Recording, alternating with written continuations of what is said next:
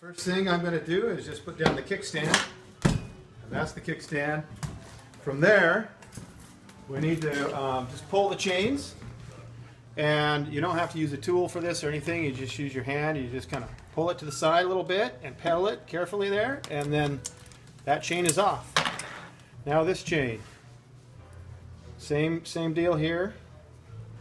Just push it to the side, backpedal a little bit, and that chain is off.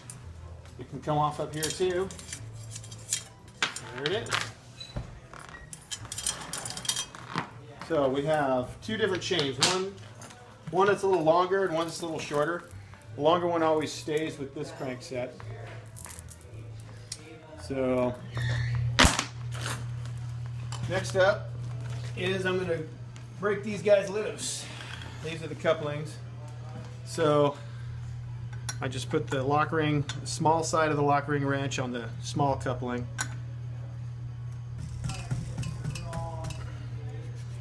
That is loose. Now the larger side of the coupling, or the lock ring wrench on the larger coupling, and just like so. So now I'm ready to go ahead and take this bike in half. So I'm not quite ready for that. Can't forget to do the cables first. So come around here, Mike. I'll show them the actual cable splitters. Take a close up of that cable splitter. To disconnect the cables, you want to turn these little guys, and you turn the side that doesn't have these little lock bolts in it.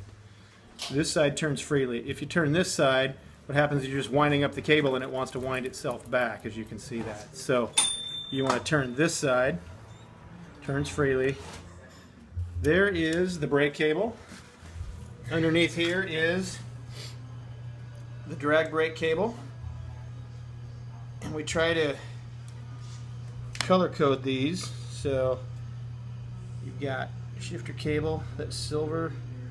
That's a shifter cable. The drag brake cable is black. And the other shifter cable. So you've got a black and a silver shift cable, and then a drag brake cable by itself. So now we're ready to take the bike in half. So that coupling is undone. Usually nice to have somebody holding the front of the bike for you, but you can, do it like so.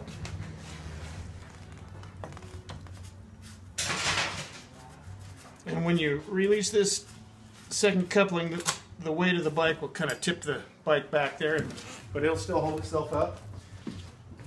So, set this guy aside, grab the middle piece, and have it sitting over here. So all we're going to do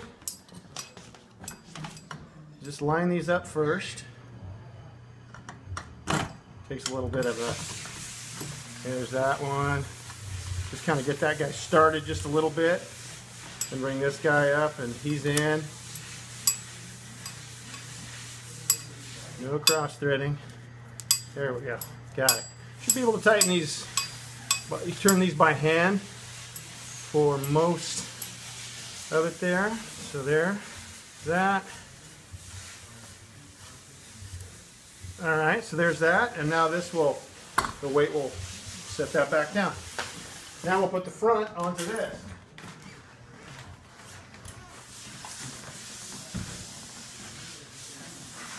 Yeah, just have someone hold the back of the bike up like Mike's doing there. And then you have to line these up. Let it come down a little bit. There's that. So we'll get this one started. Okay. Then we'll get this one started.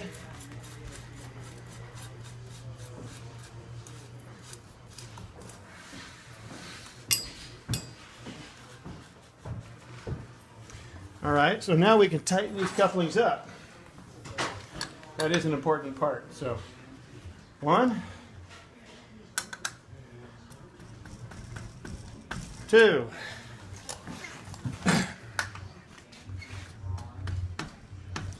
Then I usually suggest that after you ride for a little bit, you just check the couplings again, because even if you got them tight, once you ride a little bit, sometimes things will settle a little bit more, and then you can get them one final little turn.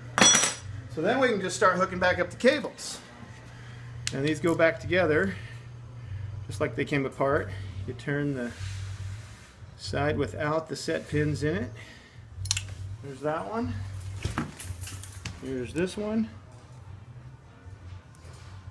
There it goes.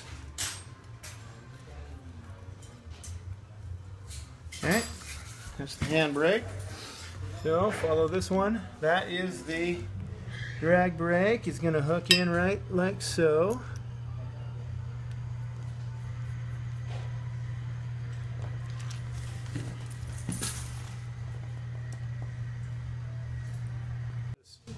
I'm going to try to hook. I'm putting it back into a tandem, and I'm trying to get this cable hooked up, and I'm wondering why won't it reach? It's just too tight.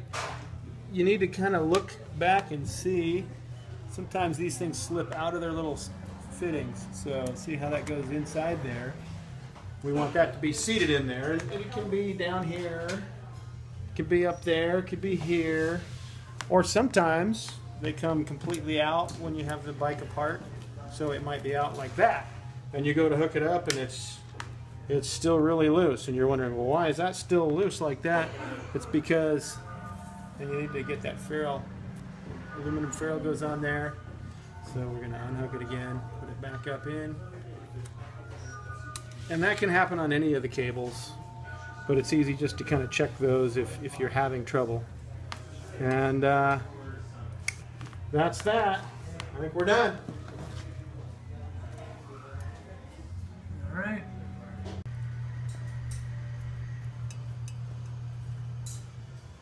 Okay, then the silver shift cable goes to the silver shift cable.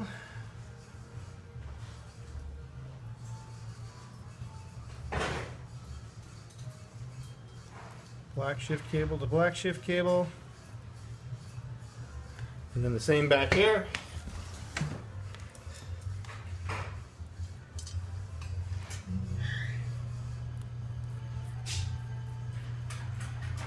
And the silver one is last.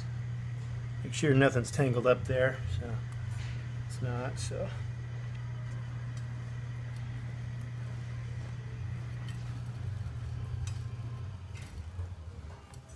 All right, there's that part. Now before I do anything else, I usually just check that brake, make sure it works. It does, and that works. The shifting works fine.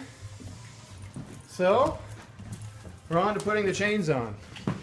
The longer chain that I took off first is going to go on the front. Shorter chain on the back. These little, when you've got a chain that has one of these funny things, you have to line up these little, it's been sitting around for a while, so now you've got these little loops to deal with. You have to get them near each other for them to come apart. This big one to go.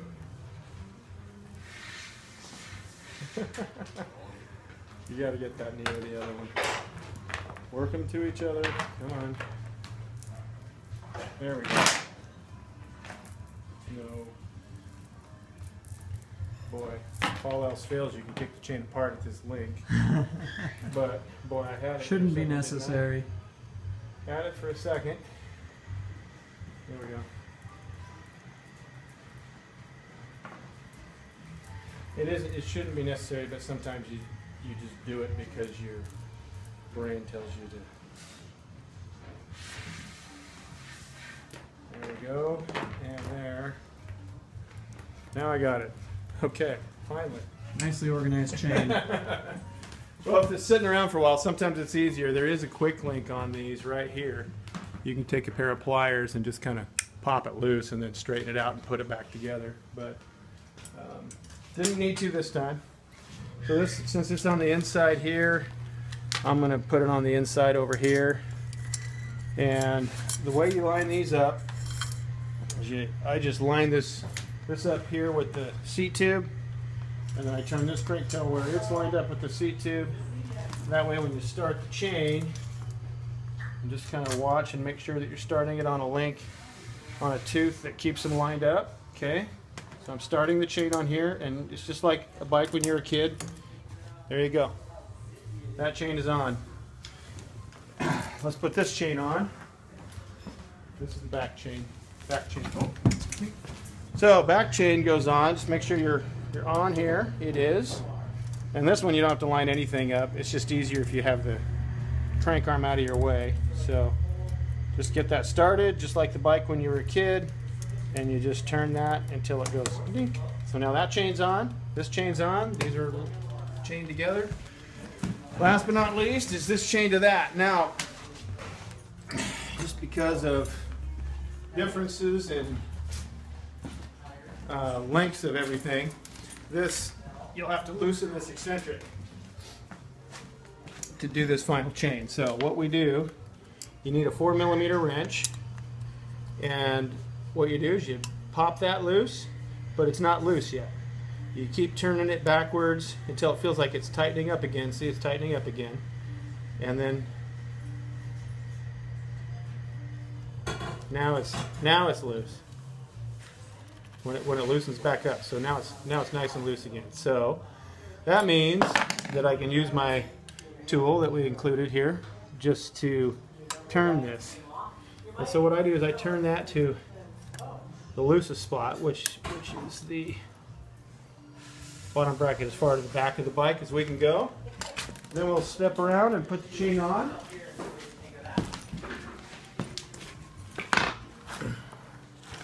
Outside. Now let's line these crank arms up. I'll line that one up with the seat tube just like I did the others. Line this one up with the seat tube. Just kind of pick which link makes it line up, and then just put this on. Chain's loose, and now we're going to tighten it. So here we go. Have the tool here. Just put it in any of these holes here that it lines up with, and then just chain's tight.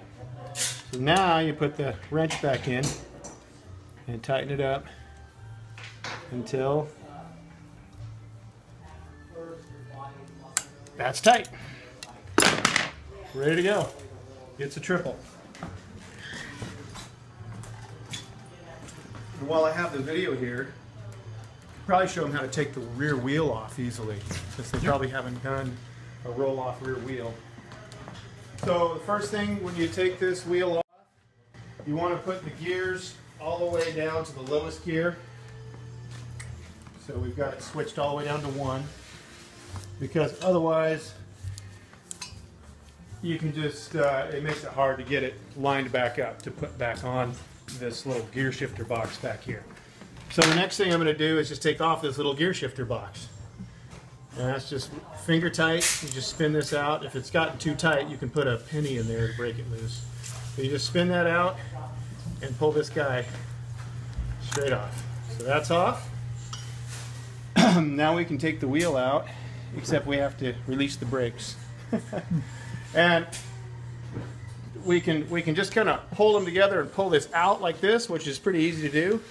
But since you have a triple with one of these guys, it's even easier just to do this. This releases the rear brakes. So now they're completely released. Now you can easily just do that. They're completely released. Pop the wheel. It's a quick release skewer. Pull it loose, it drops right out. And then take the chain off of the cog there. And the wheel is out of the bicycle. Now this guy right here is the trick to putting it back together. That's different about a roll-off than other bikes. This has to line up with this little knob that's on the frame. So when you put it back together, you basically have to do two things. You have to remember to put the chain back on, which is what I always forget to do. But I usually just put it, take it off on the front, so it's real easy, and just set it on there like that. That way you're not fighting the chain tension. Then you just come in here and make sure this lever is lined up with that knob as I lift the wheel up into the frame.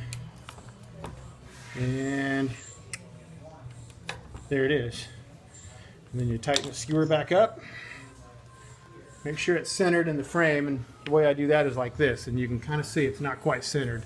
This finger is closer than this finger, so I'm going to just loosen the wheel and lift up on it, kind of give it some pressure. That's better. I still want to set it just a little bit more. All right. Okay, that'll work. Now, we got to put this shift box back on. So there's these two little holes line up with these two little pins. This hole and this hole line up with these two pins. So you have to just kind of line those guys up. Where are they at? There they are. And kind of push this guy on until it goes. You're going to have to snap it on there like that. Well, almost. Come on.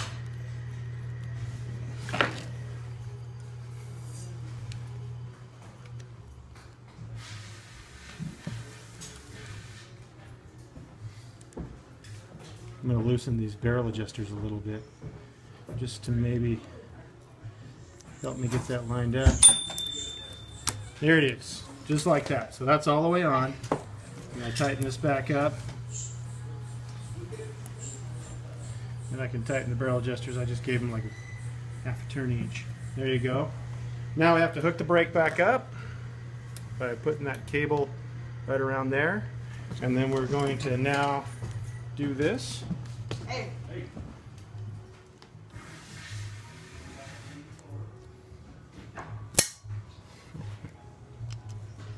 After this, we'll pause to help the customer. All right, go ahead and pause for a minute there, Mike.